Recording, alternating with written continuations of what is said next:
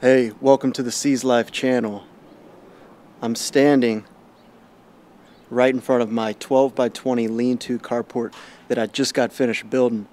It took me 3 days and I was able to do this entire project by myself.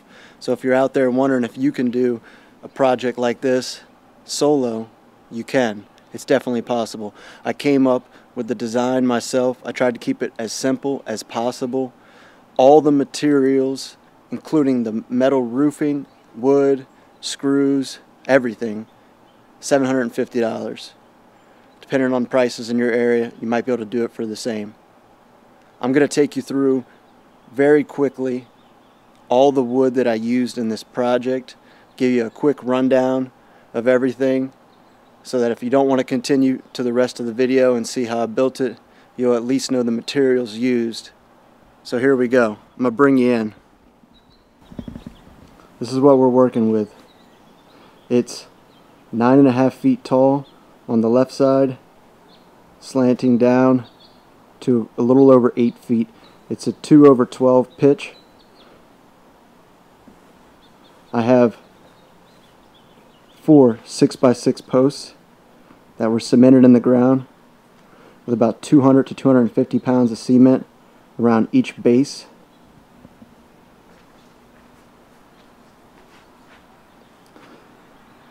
The joists on either side are 2x10s, 20 foot long. I made corner braces, 2.5 feet long, 45-degree angle in each corner. I have 2x6, 10 foot, spaced 2 foot centers all the way across. There's 11 of them up there. And then I have 1x4s laying on top of the 2x6. Purlins, as I have come to find out is the real name. Those purlins are also spaced 2 feet apart from left to right. On top of that sits metal tin, 12 feet, 26 gauge. It's a really nice material from a local metal shop. It's even color matched to my house. Everywhere that there's a connection, I have 6-inch lag screws. I have plenty in both the 2x6 to the joist and the joist to the post. I actually notch the 6x6 on all 4 posts so that it's not mounted flat to the side. It's actually sitting on top for extra weight distribution.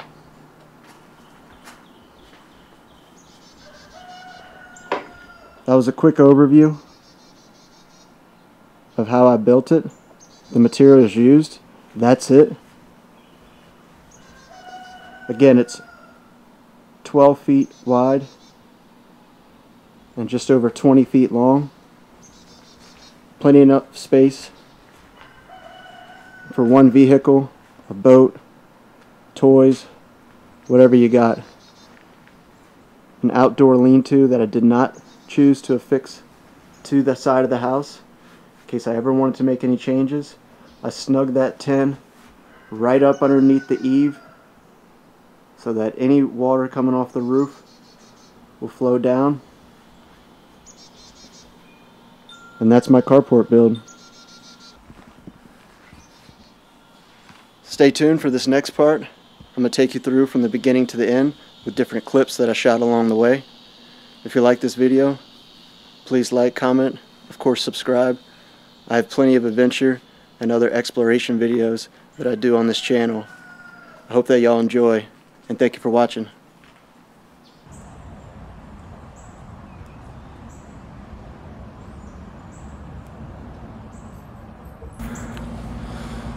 Alright, good morning. Getting started early today with my lean-to carport design. Right behind me right here is the space where it's going to go. And I've talked about it for years, and I finally designed a build that is going to be budget friendly and something that I can accomplish by myself mostly. So this morning I'm gonna get started with digging my post, the holes for my post, and then I'll be going to pick up all my materials. So stay tuned and you'll see the fun that's about to begin.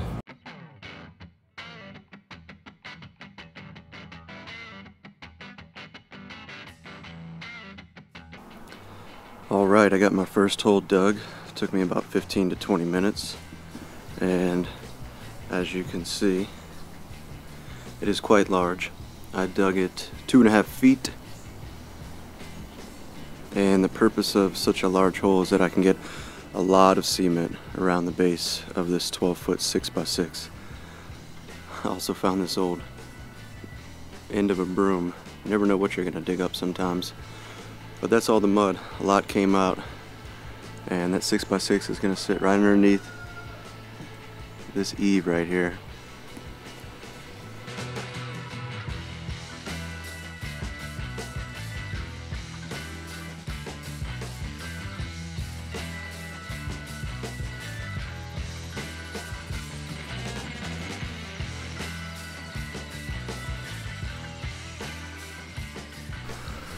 Alright, by far the most labor intensive part of this project is done. As you can see behind me, I've got all 4 holes dug, and man, one of them, it really gave me some trouble. There was a lot of hard clay, you'll see in the time lapse, but I'm so excited that I got the hard part done, and now I'm gonna go grab the trailer, get all my materials, and start building. Alright, we just got the metal roofing loaded up on the flatbed. 7 12-foot sheets. It's going to cover about 21 feet of length for the carport. So let's get moving. Alright, picking up the wood now. Shopping at a local lumber yard instead of the typical Home Depot or Lowe's. I think you get some better boards and better prices. Alright, I got all my lumber unloaded. So I've got a dozen 2x6x10s, which will be the rafters. And then of course I got these new 6x6s, plenty of cement. Alright, I just dry fitted some of the 6x6s, trying to get a feel for the distance between the two, the run, which is going to be just at 10 feet. Alright, so I ripped this 6x6 in half. I'm using it for 2 posts, but what I'm doing right here is I'm actually notching where the 2x10 joist is going to sit on top of. This way I'm not bolting it into the side of the post. It's actually going to be sitting on a ledge for a sturdier support. So I'm going to go ahead and dry fit it. Just make sure I cut it just right, see how it looks.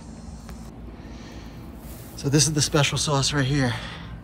That's the 6x6 with it notched out to fit the 2x10x20. So it's going to be a perfect ledge. It's going to distribute the weight really nicely.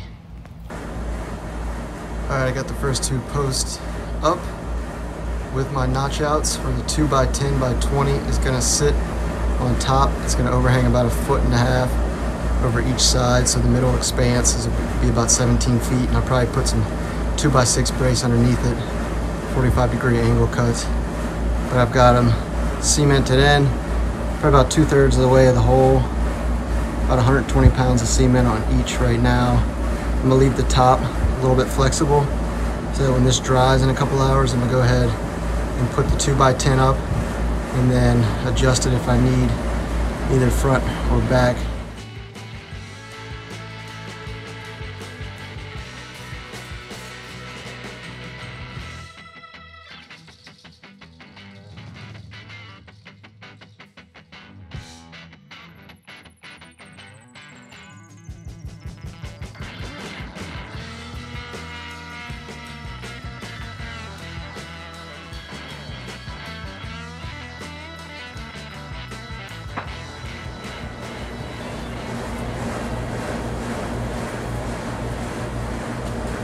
Getting close to sundown. Got about another hour or 2. So I'm gonna try and get these last 2 posts in the ground and set. That was my goal for day 1, get the posts in the ground and set. And that way in 2 days time after the cement dries, I'm gonna come back, We'll put the rafters on, the 2x6s, and then metal roof on top. So it's been a pretty good start for day one. Definitely tired, a lot of sun. It'd be nice to have some shade above me to work on projects like these. Alright, so I've finished one side completely. Concrete is setting. On the other side, it's plumb and the concrete is setting. I just have to move the 2x10 up. Taking a day off tomorrow. I'll get back at it on Sunday. Should be able to knock out the rest. This is my progress for one day. I was able to accomplish getting all this done with one person if he knows some tips and tricks like I've shown along the way. Check in soon. Alright, welcome back to the 12x20 carport build. It's been 2 days since I poured the cement and the foundation is pretty well set.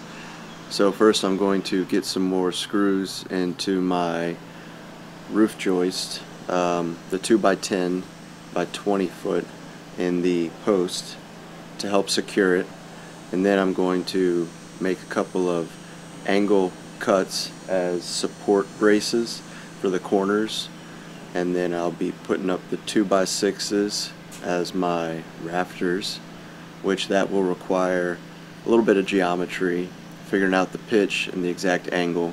It's going to put my carpentry skills to the test. After that, we're nearly complete. I'll put some probably 1x4 roof slats on top and then my metal roofing.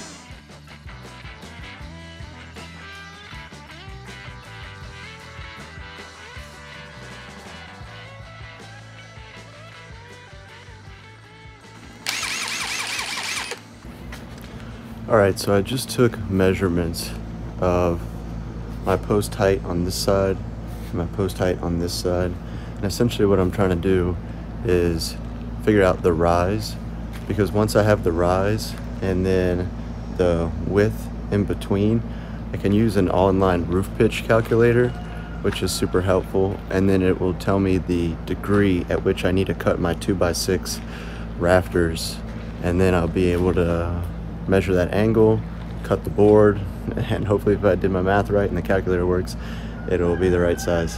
So that's what I'm about to do next. Okay, so I just learned how to use a 90-degree square, so I thought it was worth sharing.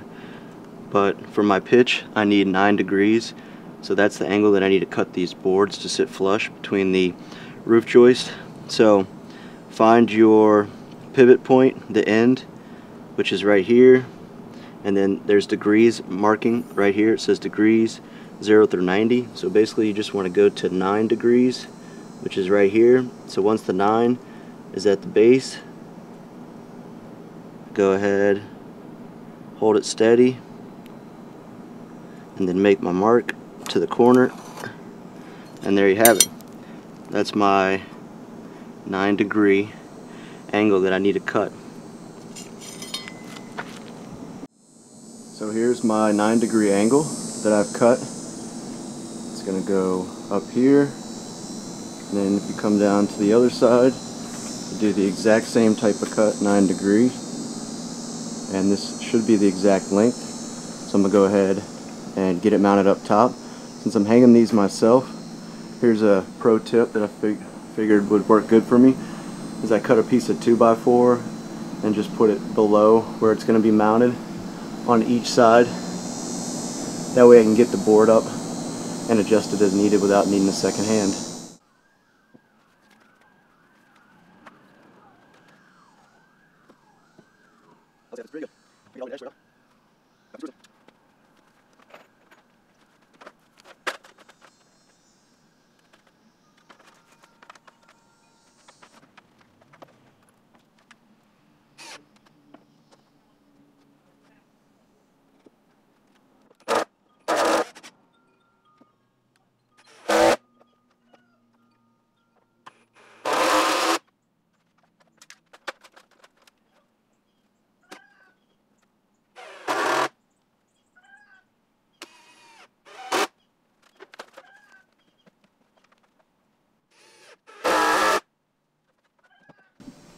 Well, there she is sitting flush.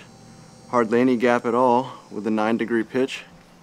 Coming down to this side, same thing, looking good. Now it's just time to move on down the line with 2-foot centers.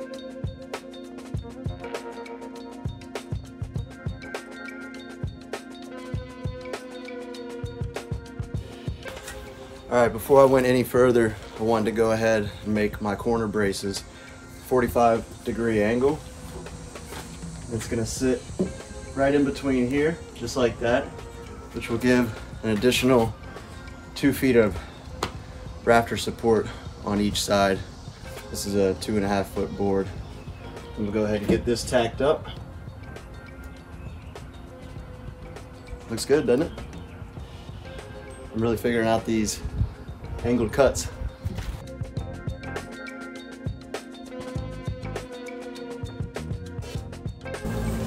And this is what happens when you don't measure twice, cut once. My angle should have been this way on this side of the board.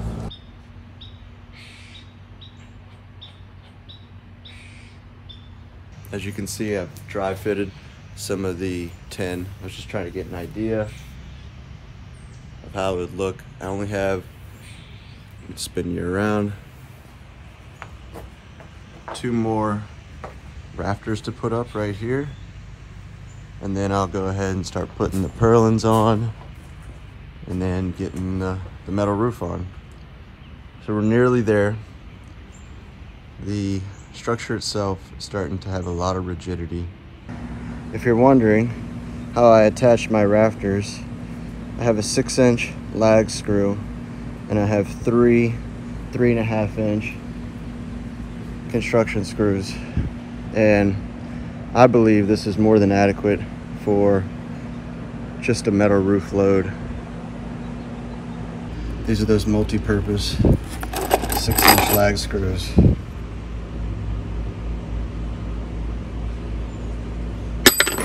And then the 3.5-inch construction screw. Next up is the purlins, which are the horizontal roof slats, and I'm spacing those 2 feet apart. So I'm about to get on top, get them spaced evenly, and start tacking them down.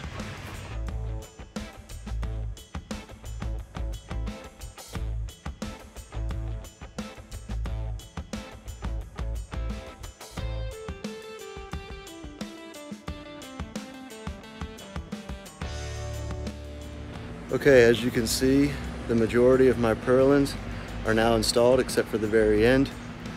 Since I'm working my metal roof starting on this side, I'm going to start working it down, and that way when I get to the end I'll know the exact length and I'll be able to cut those last purlins to fit just right, because I'm sure there's going to be a little overhang on the metal roofing.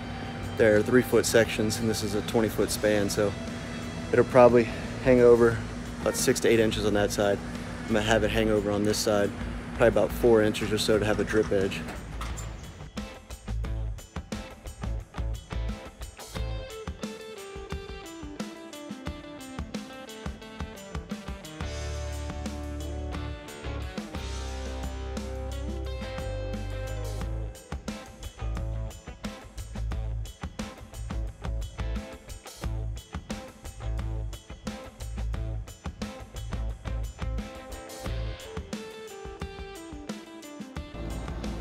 Alright, so just got finished putting all of the metal roofing up. I wanted to do a complete dry fit to see how my ends look, how they're matching up on both sides. Get a feel for the overhang right here. So my purlin's gonna need to come out about 4 inches or so when I make my final cuts. But everything looks pretty good overall. I'm very pleased with how it's gonna look once I get it all tacked down. It's definitely gonna serve the need. I may have to move that light a little bit. All right, the final piece is going up. We're nearing the end. The 12 by 20 Lean-To Carport that I built. It was an awesome project that took me about 3 days. This is what we have.